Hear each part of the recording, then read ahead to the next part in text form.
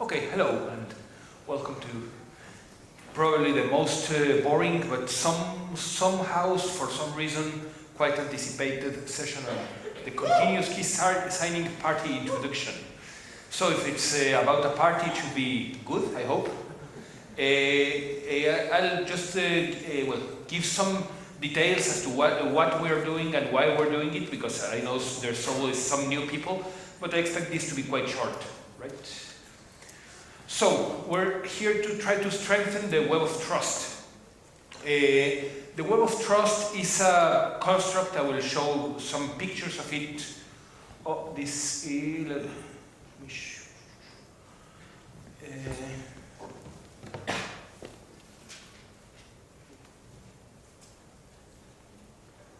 better? Yes. Okay. It's a construct we have in Debian that gives coherence to who we are socially, but technically as well. And different parts of Debian require to interact with us. Mainly, well, I'm here. I took this position because I'm part of the keyring mate, the people responsible for the keyring. I don't see Jonathan. That's Jonathan. There in the middle. We are the keyring maintenance team, so we are responsible for holding, for saying which keys are part of the keyring.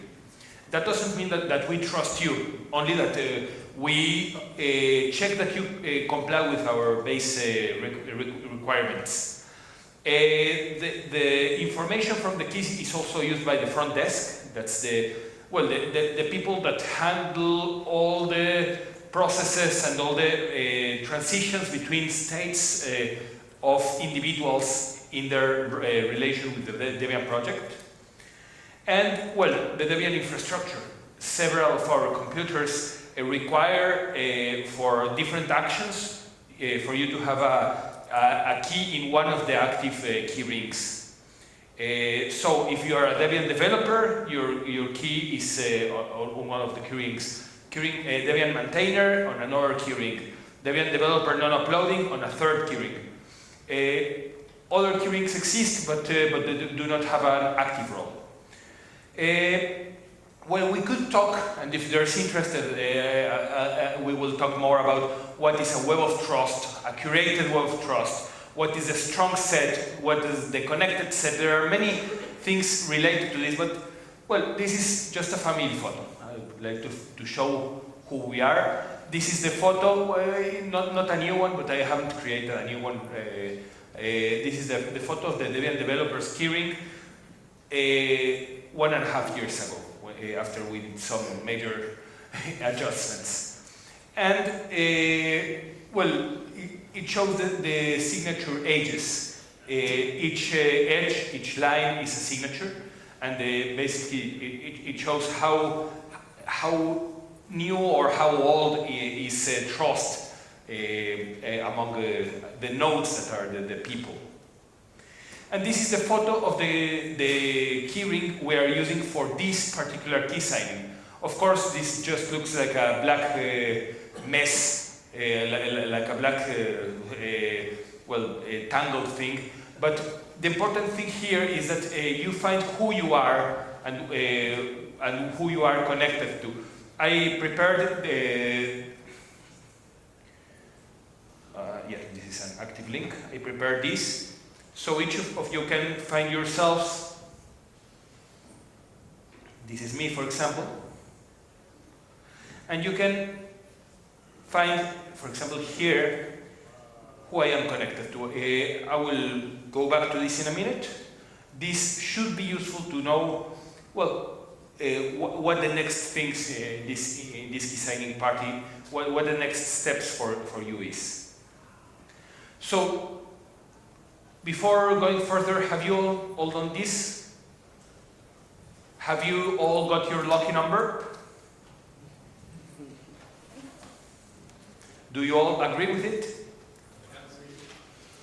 Of course, this is not enough because it's very, very easy to cheat. If I just do this, I mean, the reason that I'm showing this is that we have to check this number matches for all of us. So we're going to do a group reading of the string. Because, well, if your key was sent to Aníbal, who organized this key signing party, your key should be in this file that I got, the ksp-dc17.txt. And I want to ensure this file is the same for each and one of us, each one of us, to make sure that we all have exactly the same file. In case somebody is not familiar with what SHA-256 sum does, SHA-256 is a hashing algorithm that's, well, it basically maps anything to a string of this size, 256 bits, and makes it extremely unlikely to find something similar. So, even if you have a very small modification in your file, the hash, the number yielded by your SHA-256 from your file will be wildly different than this one. It's extremely unlikely you will have something as phony as I did here, changing just 2 digits, right? So I will ask people to start reading this from your copies, not from mine, because I know what the numbers is, what the numbers are. But we should all check this from either your computer or your printed page where you already wrote this down.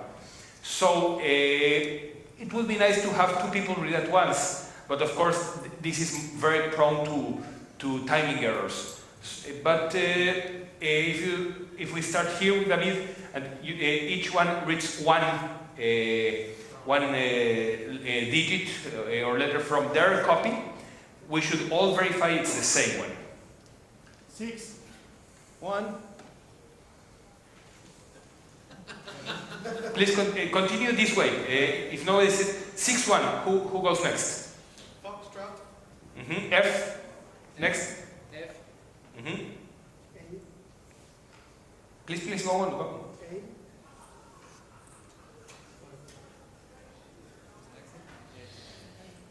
C. People, we need the audience to get engaged. 9, somebody say 9? We cannot hear you up here. Sorry? Louder. Okay, I will repeat what was said until now. Gunnar, you might just ask for volunteers to approach the microphones, and then that way people who want to... Right, and we don't want everybody to say just 1 digit. So, yeah, some people, please, more than 3 or 4 approach the microphones and read maybe 4 digits. 4 digits each.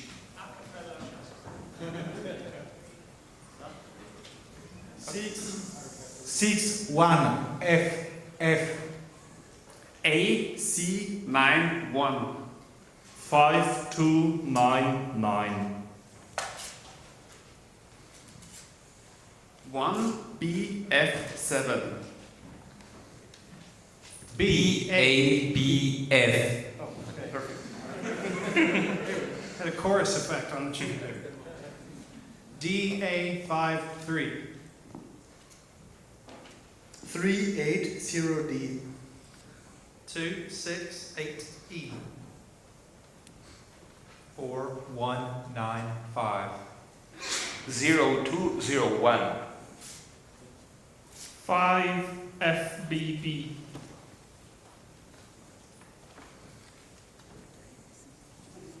973 F72A F5DC E8897252. Thank you very much. Did everybody check this? Okay, for those of you who are not into this, the thing is we want to be sure that when we check identities, that will be, I will explain that, that as a next step, we are already, all of us are checking the same file that contains similar strings for each of us. That, because this identification is the closest we have to a verification of identity in the Debian project. So who should I cross-sign with? Well, this picture I sent you, this shows my key in the center, of course each of your keys in the center, and it shows the links with people you have already cross-signed, or maybe say this one. This one only has one signature. So I could check here, for example,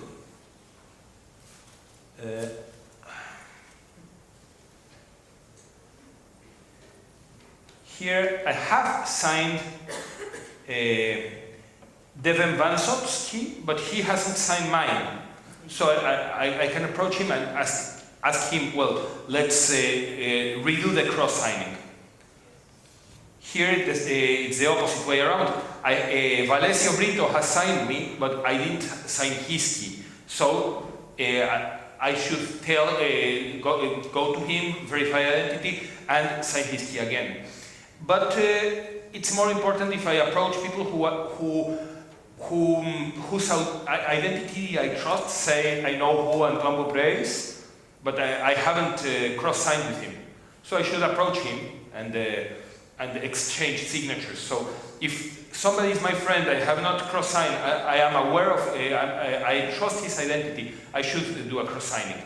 If another person is many hops away from me, say, we can see this shape here of the keyring where it has spikes and the people far away. Who is this person? This person is on the far edge. Simon McVitie should be signed by me because he's quite far. So if I sign his key, if I cross-sign with him, it will make the whole set more coherent. Or if somebody is isolated or weakly connected, say Afif El Graoui, William Blue, etc., all those people that are not part of the main blob, we should get them in. They are joining the key signing party because they want to get in the keyring. Of course, we have to check they are who they claim to be. If you are one of those people that are not strongly connected or that are not connected, please do not doubt and contact us. Talk to as many of us as possible so you can get inside the strong set, right? We don't need everybody to be in the center. There's no need for everybody to have a very, very high rank of signatures. But it's good to have more than 1, 2, 5 signatures on, right? It's better to be more connected. Maybe you didn't get it there in time. Maybe your key is not part of this file. What should you do? Well, of course, you're not in this map because I didn't know of you when I made this. But print some slips having your name and your full key fingerprint. With those, you can check identities, exchange signatures with other people. If you have your slips and you have this file and you trust this file, then you don't have to get slips from everybody whose key you cross-sign, right? Then, what is trust? I'm talking about checking identity. What does checking identity mean? Some people trust government issued IDs. I can tell you from this moment, I don't have my passport on me. I will not bring my passport to DebConf. I have other credentials if you need them, or other ID cards from different actors, but I don't care too much about them.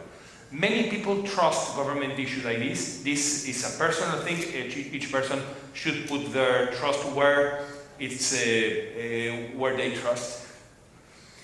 I prefer to trust the person. So, for example, if I just met somebody, I will not sign you probably this year unless we have some time together and I can rely on getting to know you or recognizing you later on. But again, the guidelines depend on each person, your scheme. How do you validate the person that's in front of you? How do you validate? Why do you trust somebody to be the person he's claiming to be? We are asserting the identity of people. So, and it's a serious thing. It's something that we should take seriously. But there's no one scheme to do it. Every scheme you propose is probably valid. So, I guess we still have some minutes in case somebody wants to ask or comment or, whatever. But that's it for me. That's the introduction. I will make sure to put a copy of the SHA we read together pasted on the front desk wall or something like that, because that's a number we want to be able to refer to, right? So please, if somebody has anything to add, please do.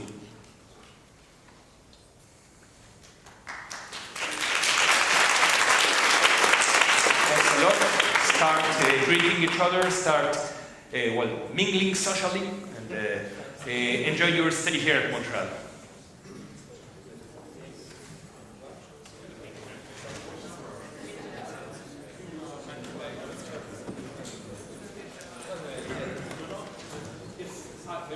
Yeah, just one little question. So you were talking about the age of the signatures in the beginning. Does it matter which key I sign if I take the version you have in the keyring? Right. Or Okay. a version that is 2 years old and has lots less signatures, or the other way around? I'm still behind of signing my Cape Town key signing set. Sorry, everyone. Right. But can I sign the current keys as they exist today, or should I refrain to an older version? Okay, I made this graph I showed with the keys as they were uploaded to the public key servers 2 or 3 days ago. So, if you got more signatures, they will be reflected there. If you didn't, don't worry. Now, this is a picture for this year's key ring. If you call it a key ring, I mean this year's set of keys. I'm mapping it to something that resembles a key ring, right? It's the same basic key identification for a person who you exchanged signatures with last year or this one. Maybe this year they will have more signatures on it, but you're signing the identity. You're not signing the whole of the file, just the identities. Of course, if from last year to this year I changed my key, I migrated my main key, well, I will be a different person, right? Yeah. Thanks. Of course. Okay, so again, enjoy.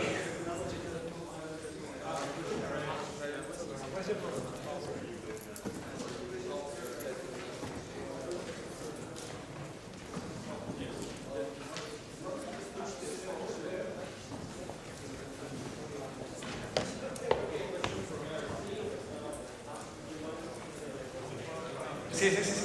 Pero, where is the... What is the first step for somebody who wants to prepare for a future key signing? Somebody who has not yet used GNU-PG. Well, to learn how to use GNU-PG, to create a private key, to see how they will store, how they will protect their private key. To play a bit with it. That would be the first step. Okay, thanks.